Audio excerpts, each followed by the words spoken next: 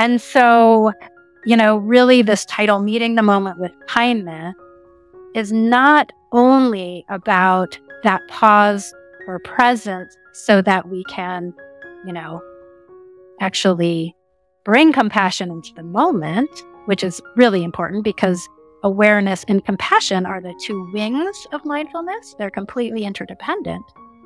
But it is also because the starting point for meeting that moment with kindness is actually our own self-compassion. And it's the hardest thing to learn. It's actually something we have to relearn because in our society, we're not born with, or we're maybe born with it, but we're not raised with the idea that you get to be compassionate.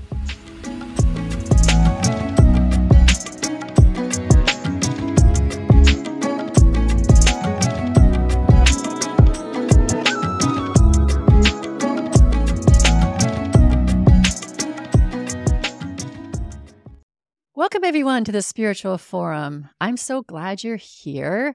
It is Groundhog Day, the day we're recording. This won't air for probably another month or so, but this is one of my favorite days.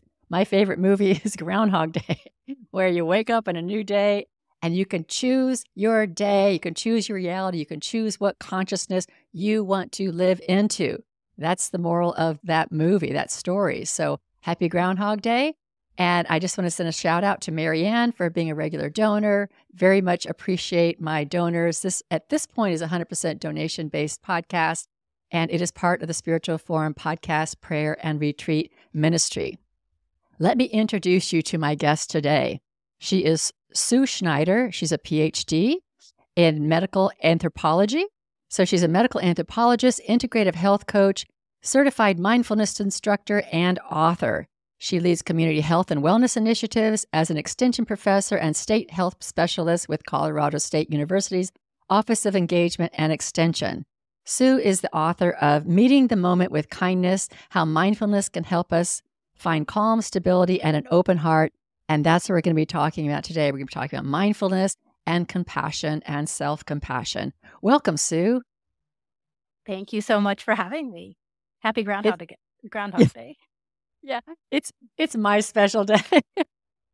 I watched that movie like the character in Groundhog Day. He wakes up day after day after. I'll watch that movie over and over again. I know. I've seen it 10 times. I love it as well. It's a really spiritual movie. In fact, I should do a whole podcast on Groundhog Day.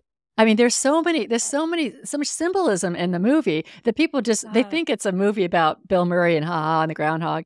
There's so much spiritual messaging in that. It's pretty phenomenal. So, okay. So I want to start with asking you to just tell us a story of how you got from being a medical anthropologist, which, to be honest, I don't know what that is. So perhaps you can share that with me. And then how do you get from that to becoming a certified mindfulness instructor and writing a book about mindfulness? Yeah. Well, I love sharing information on what medical anthropology is because few people run into medical anthropologists. But anthropology is the study of cultures, of how humans behave and how humans live. And medical anthropology is kind of an arm of that really looks at health and healing across cultures. How do different cultural groups do health and how do they bring their traditional practices into their healing modalities? It's a fascinating topic because of the globalization of medicine across cultures, of healing traditions across cultures. And we can see that in our own Western culture with all of the different modalities that we actually have access to now. So I've been fascinated with cross-cultural health and healing for a really long time, which is, a really beautiful connection with things like mindfulness, with practices that are ancient and bring about tools, technologies and tools for healing.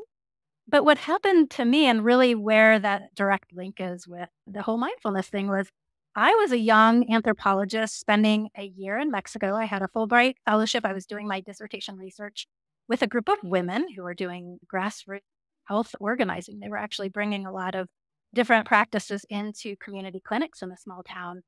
And so I was living there, observing, spending time with them, documenting their work. And it just so happened that one of the women brought an American woman to the community center that they were working in, who was in Mexico that summer teaching meditation. And she offered the group of women that were the health promoters there the chance to spend a week doing a retreat and doing meditation practices. And at the time, my first reaction was like, oh, I do not have time for this. I need to focus on my research. No way. 7 days of meditating. And I was, I was really anxious and I was a perfectionist and I was overwhelmed being there and trying to accomplish this big task and recognizing that anxiety within me and experiencing, I gave in, of course, I experienced that 7-day retreat. I had the most profound transformational experience of learning that I actually could do something about settling my nervous system, that there was a powerful, profound reaction I had when I actually focused on my breath. When I sat, I felt this sense of quiet that I hadn't been able to tap into in my life ever before. And that retreat time really changed me.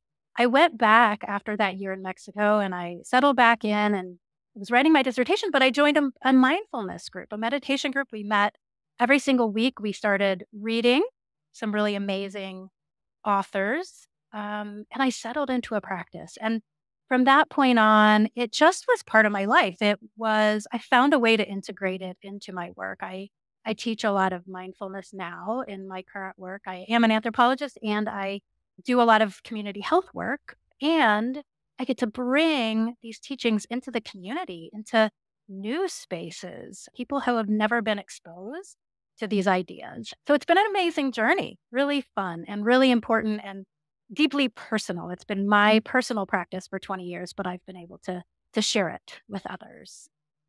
Yeah, 20 years is a long time. So I'm Yes. really curious. Can you help us understand, like, how do you define mindfulness? Like, what is it, and what isn't it? Because I think people make a lot of assumptions about it. Like, I can't do that, like you did in the beginning. I can't do that. Oh, I'm yeah. too busy, or my mind chatters too much, or that's just not for me. And I think people have blocks because they think it's something different than what perhaps it is. Yes, totally. I mean, at the simplest level, it's just present moment awareness. And I think about like just putting a pair of glasses outside of your head and just letting that pair of glasses look in. What's happening? What's coming up? What are the thoughts? What are the emotions that are coming up? We just don't take the time to bring awareness to whatever is happening in our daily lives. And yes, there are a lot of assumptions out there because I think a lot of people think this is like not my culture. These are practices that are not things that I can access because a lot of people don't get access to concrete instruction on how to anchor in the breath, on how to anchor in the body, on how to bring awareness to the chattering mind. And in our busy, busy culture, as you know very well, it's really hard to stop and slow down. It's really hard to make a commitment to sitting for 10 minutes a day and bringing awareness to whatever is arising.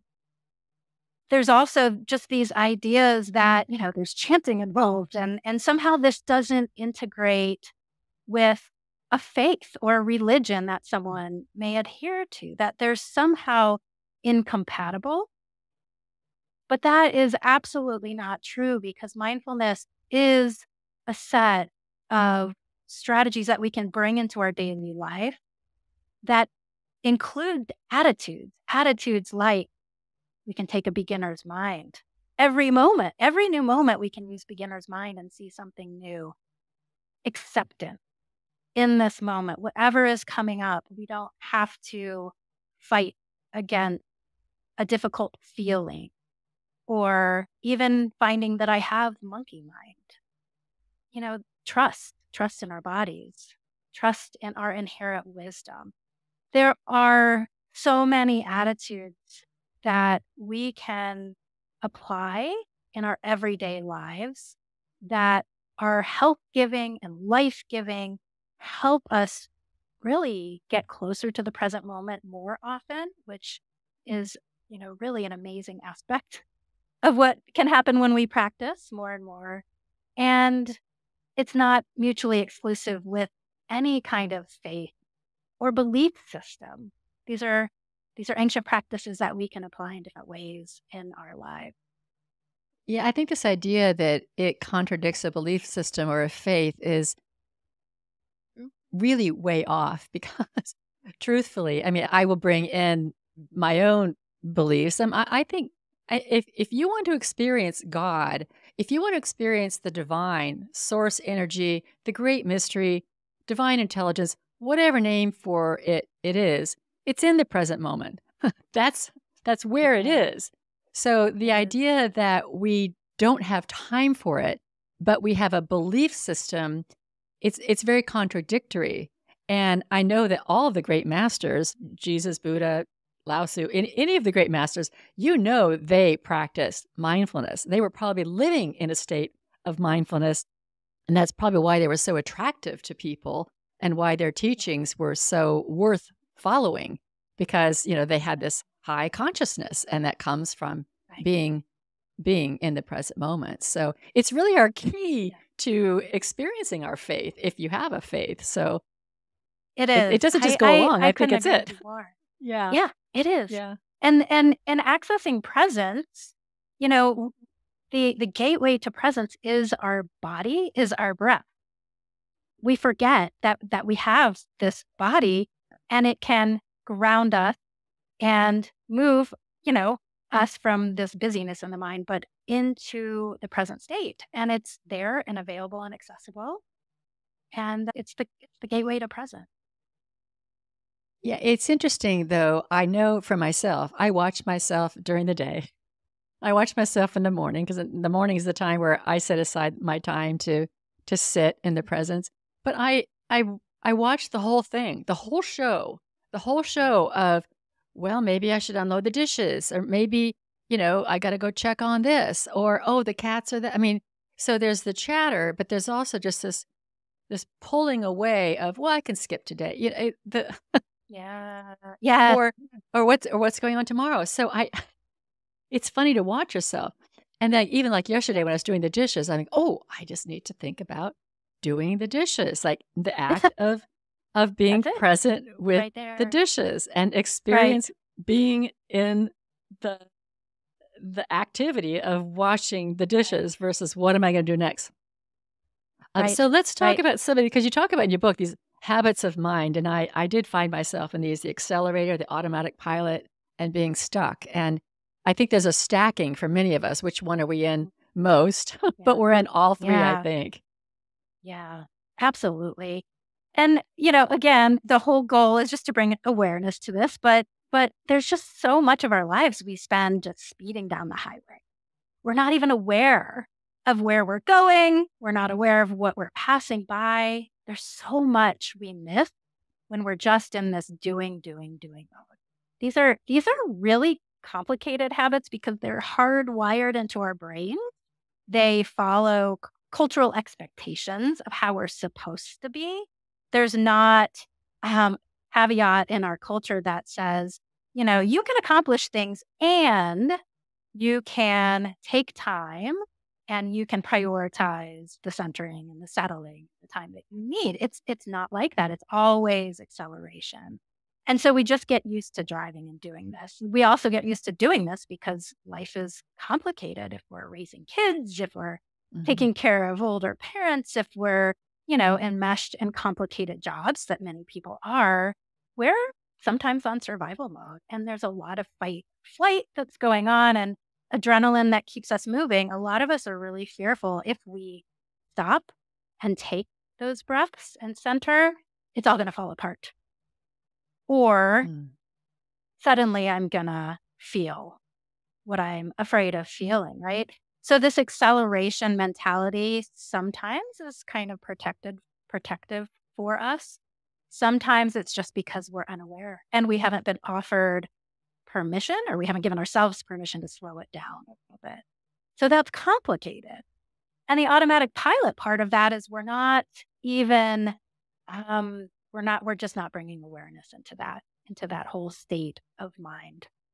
We don't even recognize that we're doing this. We don't recognize there's an alternative. And of course, we know what it's like to just be stuck, where we just don't feel like the flow is happening, that life's taking us where we want to go. And so we're just like dribbles on, on those wheels. And those are never comfortable places to be, especially that dribble on the wheel feeling. What is powerful about these practices, if we can begin to incorporate them into our lives, is that we don't have to judge ourselves about, oh my God, what's wrong with me? I can't get to where I need to go. I'm just doing this all wrong. I know better than this. Or why can't I make it happen the way I want it to happen? The definition of suffering is wanting things to be different than they are. And that causes, right, doesn't that cause us a lot of angst? Because we are trying to move in a direction and it's not where we're going. And then we're beating ourselves up and we want things to be different. So with mindfulness, can we drop the judgment? Can there be some allowing, some recognition, some naming? Oh, this is really difficult. Because life can be really difficult. There is such a gentle way that we can be with ourselves that we just so often miss because we don't open space to recognize that, we can bring a little bit of self-compassion into the moment and we don't have to judge everything as good or bad. Sometimes it's just life and we have to work with that. Isn't it weird that we got here? I mean, I think, you have a son. I have 3 daughters. And whether you have your own kids or not, we've all seen babies and we've all been babies. And they're not worried the about simplicity. Exactly. No. They're not worried about planning anything and they're not worried about, No. whether they're doing something right or wrong. We all started off that way. It's just so weird that here we are now, stuck or accelerating or trying to avoid what our bodies feel. And when we started off, we let everyone know what our bodies felt. Our diapers were wet. We screamed. We wanted food. We yelled. We thought something was funny. We laughed. And we were really fine with our bodies. And this whole process of growing into an adult and the brain that goes into growing into an adult brain, it's like we go from freedom to slavery. And I tell you, I will say the 20 years I spent working on some of these things through my mindfulness practice is like working my way back, into that state where I can be open and I can simply be curious. Yeah. And mentioning the body is so important because, God, I mean, we are almost taught to ignore our bodies, to ignore the sensation, and more importantly, to ignore the wisdom. That inherent wisdom that we have within us gets completely blocked by all the doing and by all the, the expectations and the judgments, right? And one of the amazing things, I mean, we could focus a lot on mindfulness of the body and just noticing the sensation, what's coming up through the belly, the triggering sensations in the belly or the heart where the tension is. And instead of rejecting all of that, because it can be scary to like really pay attention, but instead of rejecting all of it, what if we brought curiosity to it? What do I need to know?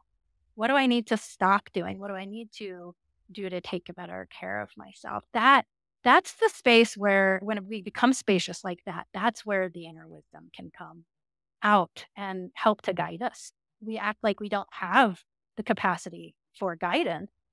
It's that we're blocking a lot of the time.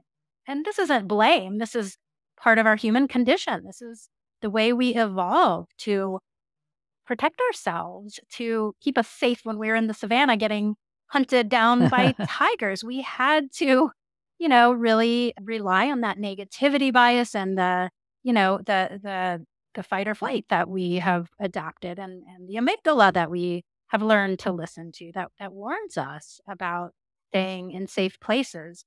I think this relates a lot to the stress in our society. And the problem is that we don't have access, a lot of us, to that off button, to the, believing that the stress is real, that believing that we can't find a way to calm the nervous system down. We might end up have high levels of stress and then respond to the stress in unhealthy ways. We all know the unhealthy ways we can respond to stress because instead of like being chased by a tiger outside of us, that tiger is in us. It's the, I must do this. I'm not good enough. I'm fearful of, failing, or whatever those inner tigers are. And it just continues to keep us ramped up and moving in directions that may not be serving us. Yeah, I mean, the stress is really caused by our thoughts about things, Yeah. more so than even what's happening. It's our thoughts about what's happening. Yeah. But I think there's also just a real disconnect. I've noticed this with people that I've worked with over the years, and myself too. I'll put myself in there. But I think we're very disconnected with what we're actually feeling now. I mean, to actually ask somebody, what are you feeling? And sometimes you just gotta, what am I feeling? I've got to pause and discern, what am I feeling now? Am I feeling sad? Am I feeling mad? I think we just have this kind of reactivity that happens, and we can't even sometimes pinpoint that feeling because you can't even feel that feeling and be present with it if you have no idea what is there. Absolutely.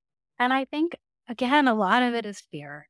A lot of it is fear that unless we really take steps to open up that space and learn how to experience feelings non-judgmentally and even learn to potentially befriend them, feelings scare us in this society. What do I do with my anger? What do I do with my rage? What do I do with my grief?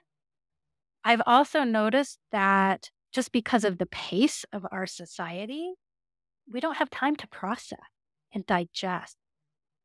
And I hear this from a lot of people. I hear this all the time in my coaching sessions. Things happen, 3, 4, 6 years ago. And it's only through a session where we can just enter some quiet and explore what it feels like to settle that some of these things that have not been processed are coming up and playing out in different ways.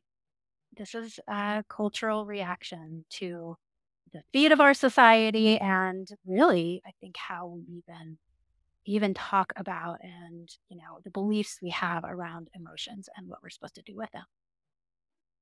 Yeah, the fear is interesting to think about. I think about dreams.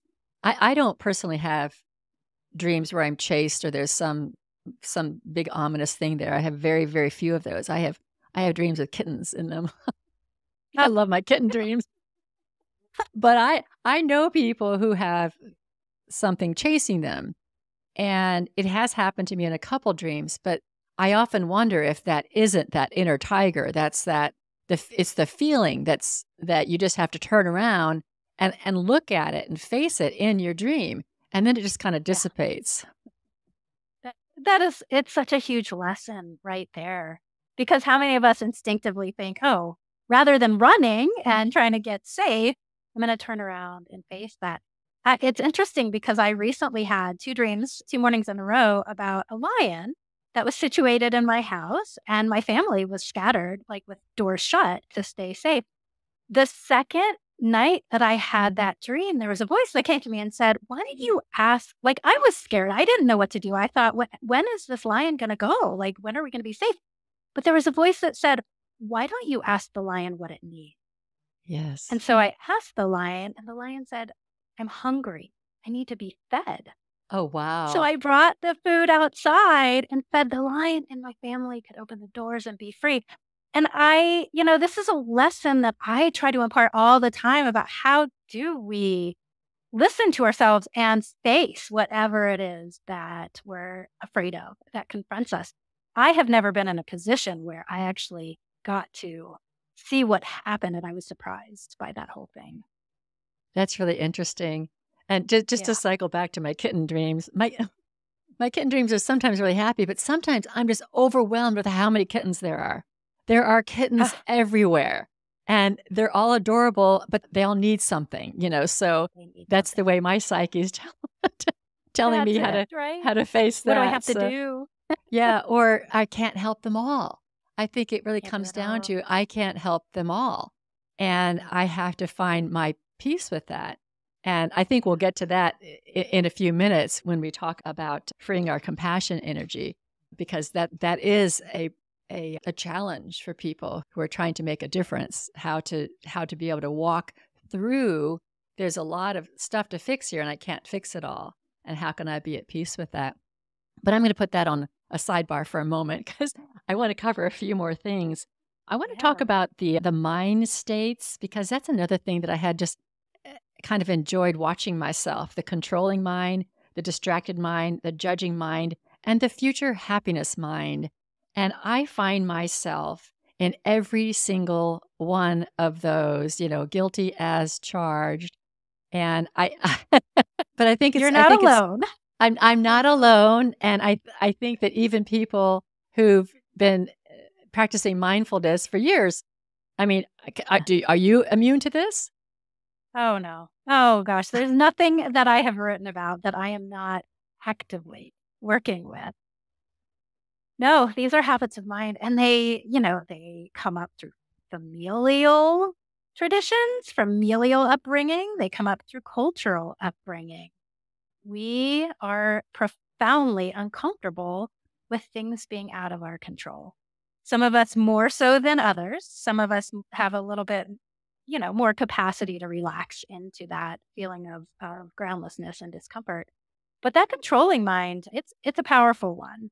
And it's worthy of recognizing when it comes up. And it's worthy of, you know, just bringing some acceptance to it rather again than like, oh, how dare I bring that controlling self out. It's like, well, what is going on that I need to hold tight and be tense in this moment and try to fix or make sure things are in the place I want them to be?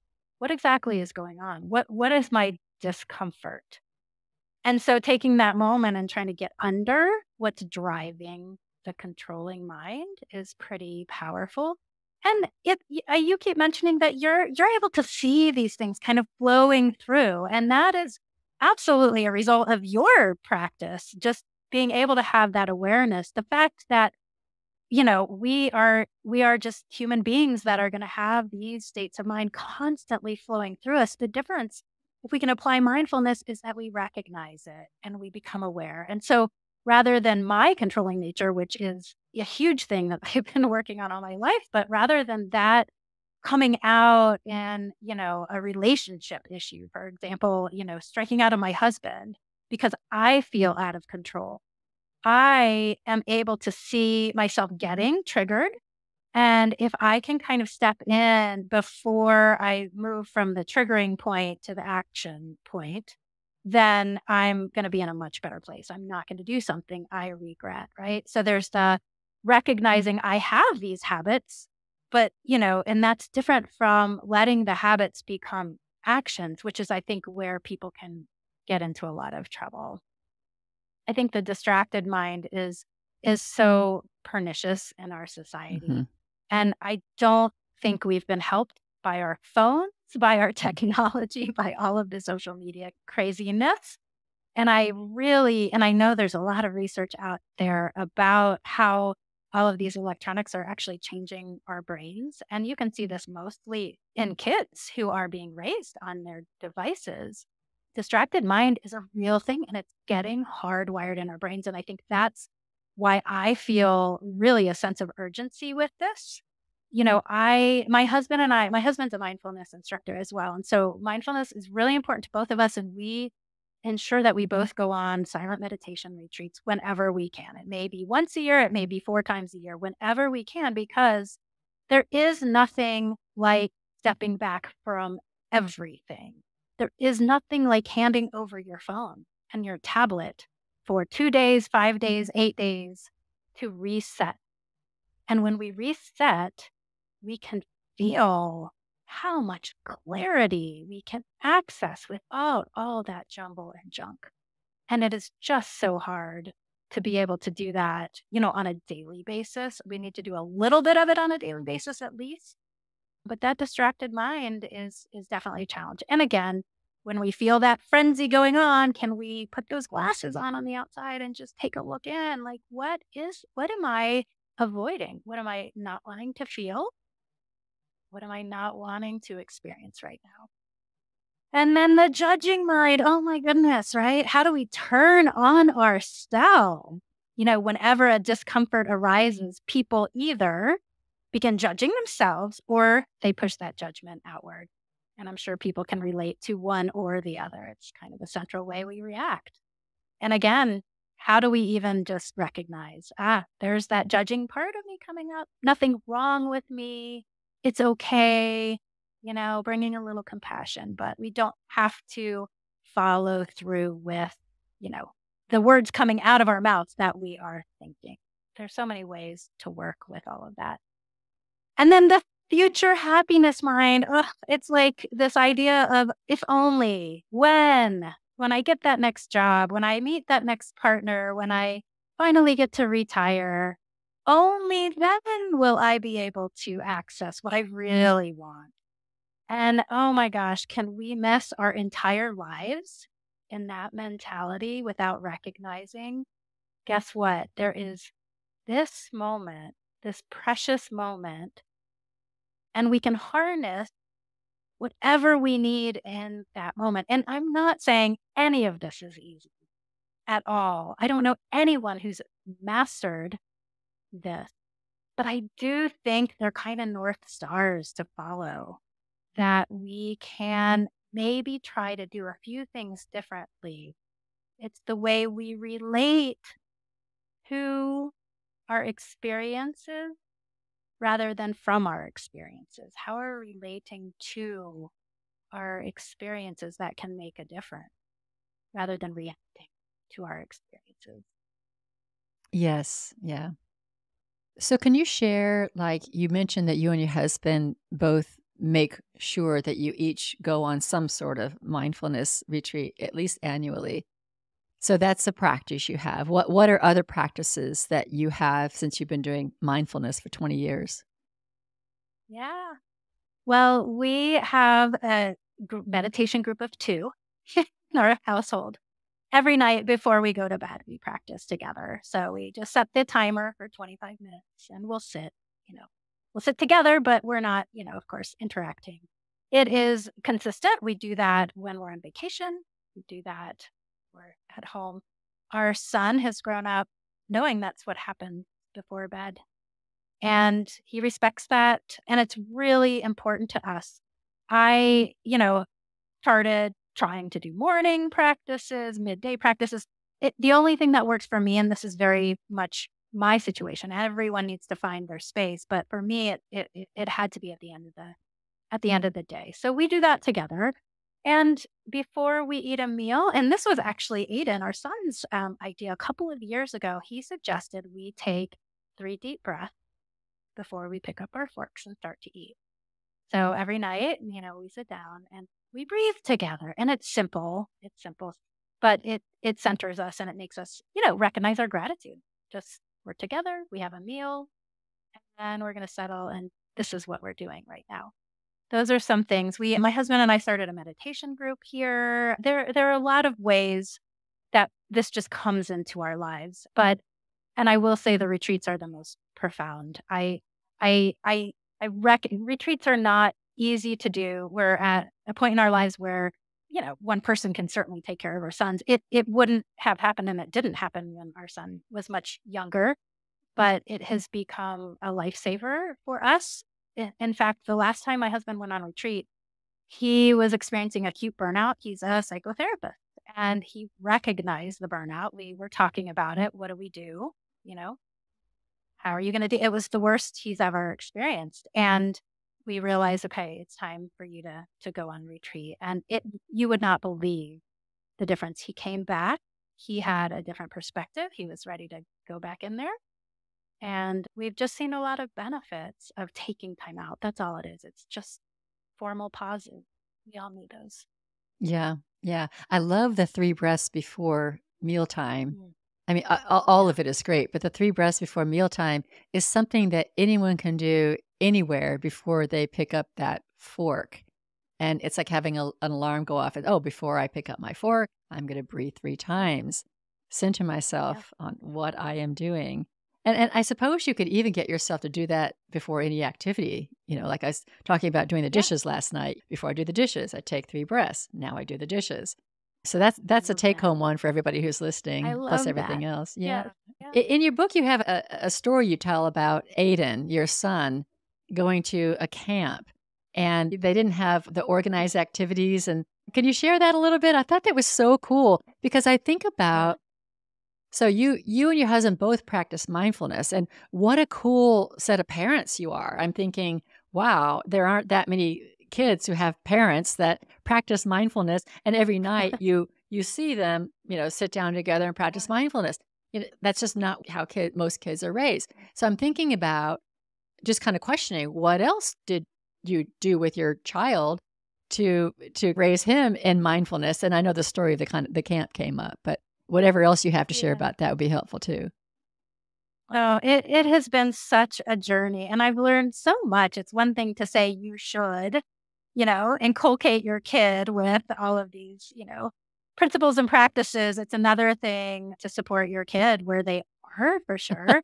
Yeah, so the camp Yeah. a couple of years ago, it was a family camp. It was in the mountains. It was like 6 days, and it was profound without any kind of electronics, and it was just kids connecting with each other and watching them make up games. I think Aiden was maybe 11, 10 or 11 at that point.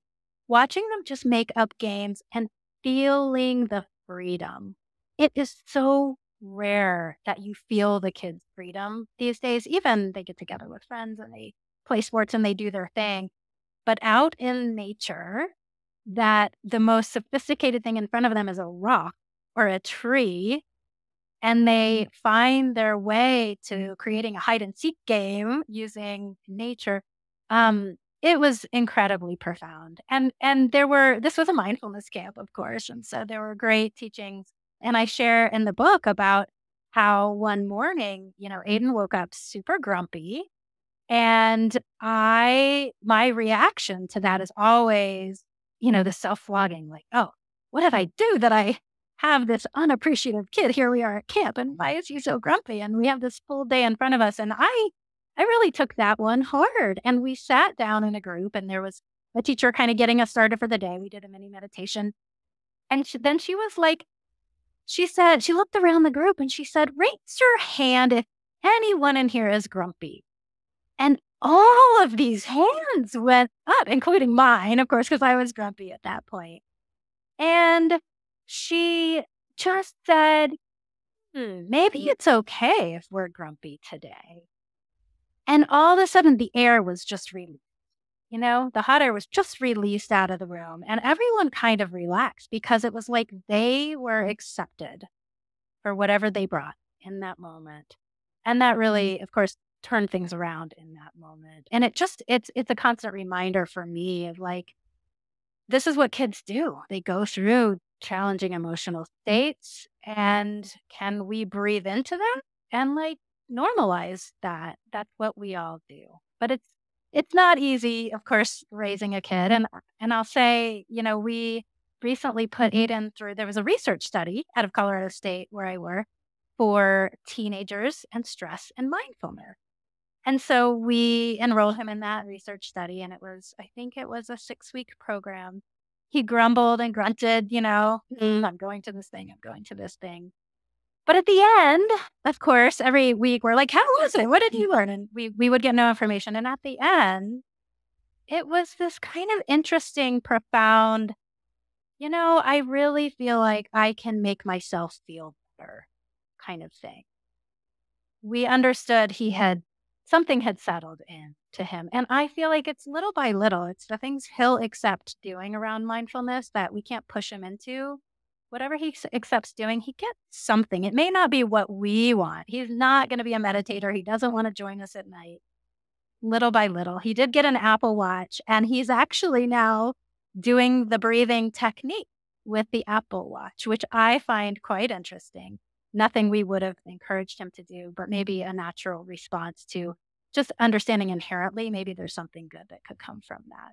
It's been a fascinating journey, and I'm sure it will continue. Yeah, I'm sure too. I mean, he will find his way. I have to say that when you told that story about the grumpiness and being in a circle and who all is grumpy, my mind went to how cool it would be if that's how we started meetings, like in corporations. I had a corporate career before I started this ministry and this podcast, and I thought, wouldn't it be cool if in the beginning of the meeting we just kind of like settled into our feelings? What are we bringing into this meeting? Imagine. I know. What if we acknowledged our feelings? Like, I mean, Right. we have businesses and companies and organizations that they work completely devoid of feelings. Feelings aren't even allowed in that Right, space. right. Yeah, Imagine. right. Yeah. Who all feels grumpy today? All the hands would go up. I'm grumpy. I hate meetings. Let's just be with hating meetings for a moment. I think that would completely shift the meeting. Imagine. It totally would. Okay. All right. So now I want to shift to this feeling our compassion energy, because I think this is the heart of it for me. Because freeing our compassion energy, because when most of us look out into the world and we go, it's a mess, or something's not right, Yes. and or our our compassion goes out to animals, people, trafficked children, abused women, whatever it is. A lot of people are in action or want to be in action to help, to be of service, and yet it's just so overwhelming sometimes. And I think that this whole mindfulness thing can be very helpful to help us navigate holding the current state of the world while you're also holding the vision for wanting it to be different. So I kind of like to shift the conversation to that and let you take it away. I did love the start of that chapter where you talk about the definition of happiness is a wideness of heart, that's an ancient Egyptian definition. I thought that was lovely. Oh, yeah. Yeah, Yeah. unhappiness is a truncated or alienated heart. Yeah, that really puts happiness in perspective for what it really Lightness of is. heart. Yeah, you could define mindfulness as heartfulness because it means Yes. we're connected with our heart, right? Which is the opposite of being alienated from ourselves. And people may not recognize that the source of social isolation and the alienation we're experiencing culturally is rooted in our own self alienation. And that to me is the link here, because what we're talking about when we're freeing our compassion energy, it means we have to be connected to ourselves. We have to do the inner work to build that self connection and trust. Again, only when we do that and we have that connection to our heart. I'm going to just keep coming back to the heart because we do not talk about this in our culture, and we do not recognize the power that we hold right here. When we are connected internally to ourselves, we are so powerful externally. That is the source of our service. That is the source of our power. And it's hard to watch everything that's happening in the world right now. It is hard to observe without wanting to step in and fix and change. And yet, if we haven't done this inner work and found our own stability, we are just not going to be as effective as we could be doing that outer work. In fact, there's a quote I love to read that just to me, this really kind of summarizes the reality of this. This is by Yogi Mingyur Rinpoche, who writes, "Until we transform ourselves, we are like mobs of angry people screaming for peace. In Mhm. order to move the world, we must be able to stand still in it. And I mean, I started out, even before I became an anthropologist, I was a Vista volunteer. I worked at a nonprofit. I took it really seriously as soon as I got out of college. Service, service, service. That was my motto without even recognizing myself in that work. I didn't matter. I wasn't in there. And it has taken me years and years of practice to recognize how much more I can accomplish when I am factored into the service that I am doing. And so, really this title, Meeting the Moment with Kindness, is not only about that pause or presence so that we can, you know, actually bring compassion into the moment, which is really important because awareness and compassion are the two wings of mindfulness. They're completely interdependent. But it is also because the starting point for meeting that moment with kindness is actually our own self compassion. And it's the hardest thing to learn. It's actually something we have to relearn because in our society, we're not born with, or we're maybe born with it, but we're not raised with the idea that you get to be compassionate towards yourself. When I teach about freeing the compassion energy, I often teach a loving kindness practice, which is it's an ancient traditional practice. You use a series of phrases like, may I be well, may I be at ease, may I be free from suffering, and repeating those phrases first, potentially for yourself, then for someone else. You can expand, widen the circle to other people. You can even practice it for people you have struggles with, potential difficult people in your lives. And whenever I teach this practice, 100% of the time, people say, what was most difficult for me was wishing myself well. I had no problem wishing the other well. I was kind of struggling with wishing the difficult person well. But boy, that was hard to wish myself well. And that is exactly the point of the practice. I think about it as like water running over a stone. It takes a long time, but over the years, it softens that stone. Those phrases, and I keep putting my hand on my heart because for me, it's very visceral. It's a reminder, it's a somatic experience.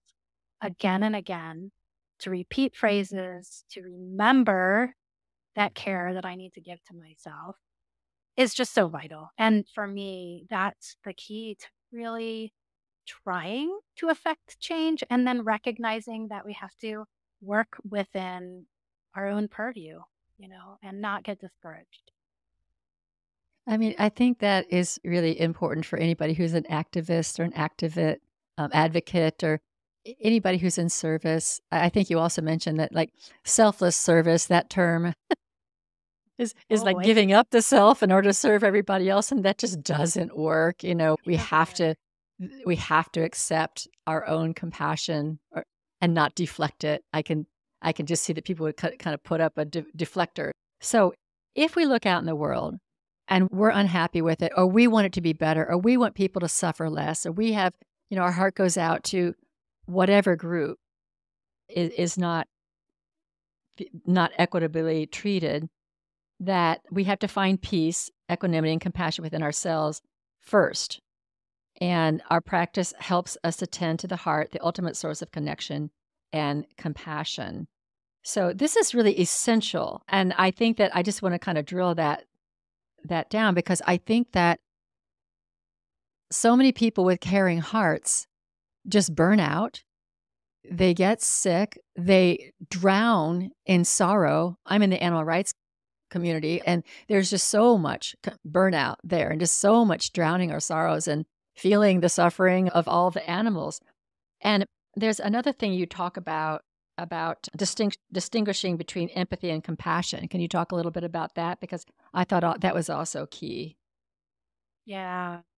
Yeah. And I mean, empathy is a wonderful thing. It means I care about you. I feel what you're feeling. It's like getting down on someone's level and looking at them in the eyes and saying, I feel what you're feeling. I'm here for you.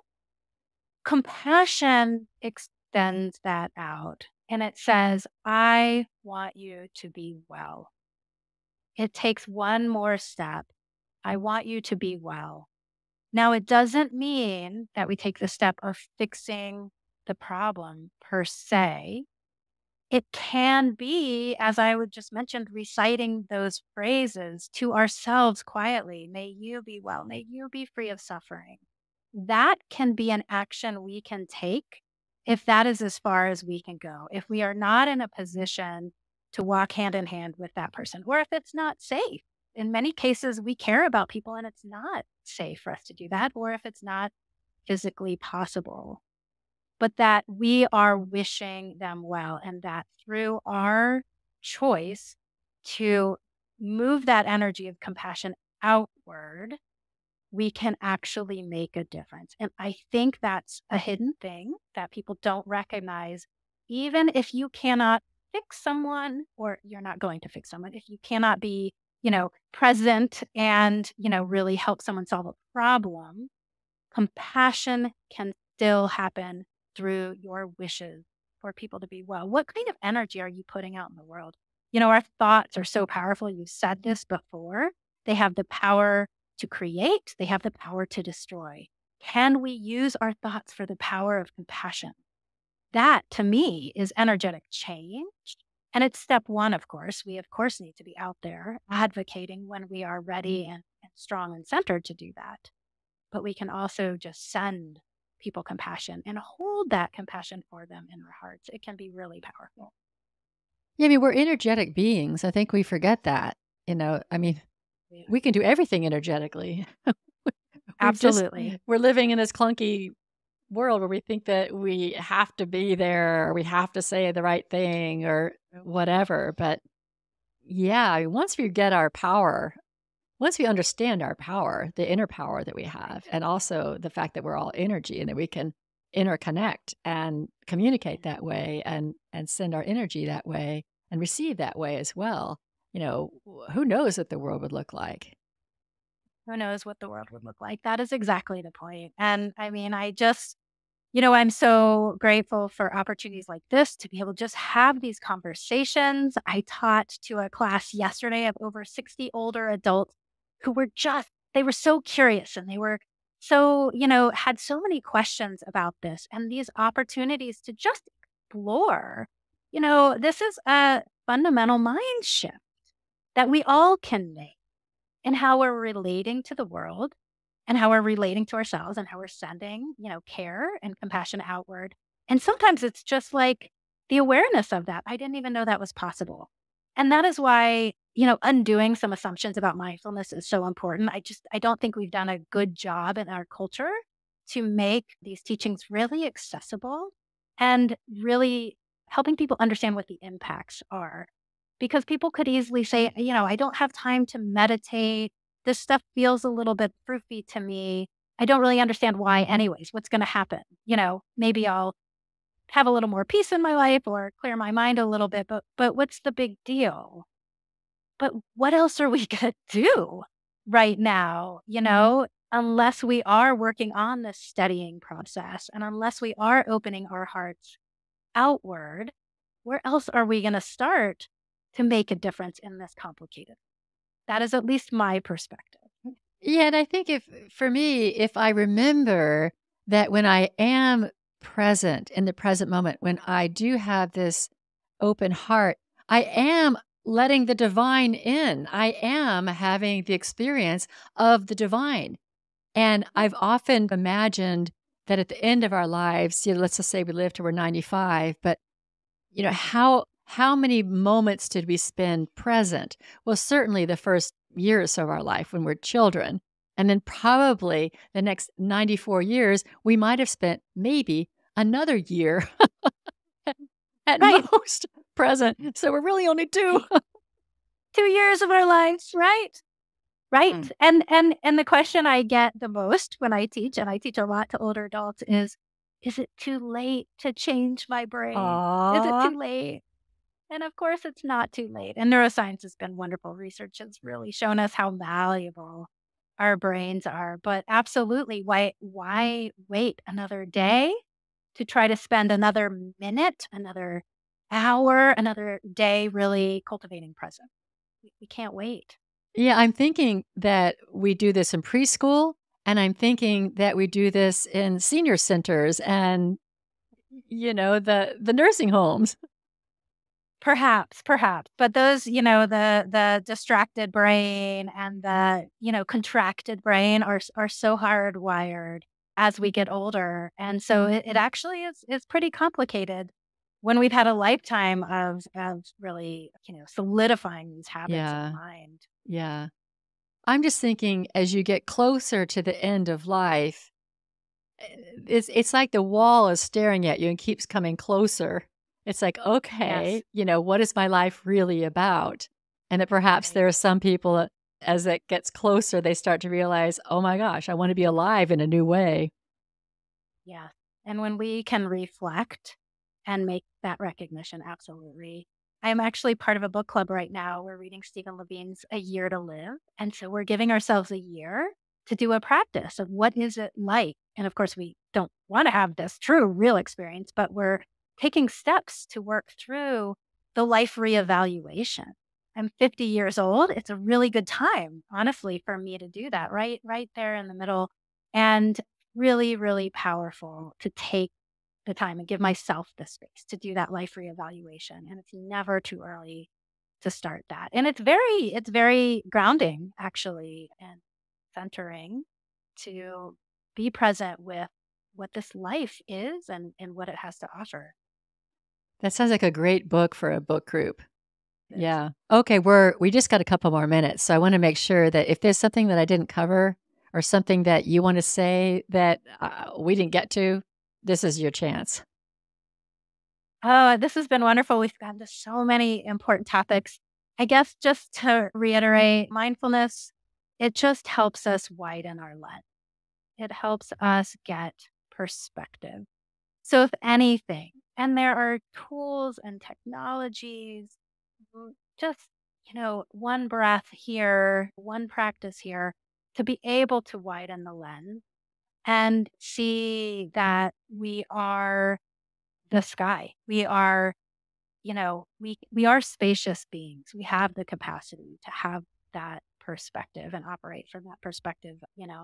I hope that these topics resonated with your listeners. And, in the book, every single chapter has a practice and they're cumulative. So, really simple practices just to start working with anchors. And those practices are designed to be able to build on each other and become a regular practice. And that's what I hope for people, just that they can experiment with what it's like to slow down, pause, and take a look. I love it. I love that we are the sky. I think We that's are a the sky. wonderful message to end on. Listeners out there, you are the sky. I love that. We are the sky. Yeah. Thank you so much, Sue, for sharing all about your book, your experience, your life, about mindfulness. I think this has been a really fun conversation. And I know that you've blessed those who are listening today. Thank you so much for having me, and this has just been such a wonderful conversation. I appreciate it. I think so too. So I'm going to close now. Thank you, everybody. And I now close the Spiritual Forum.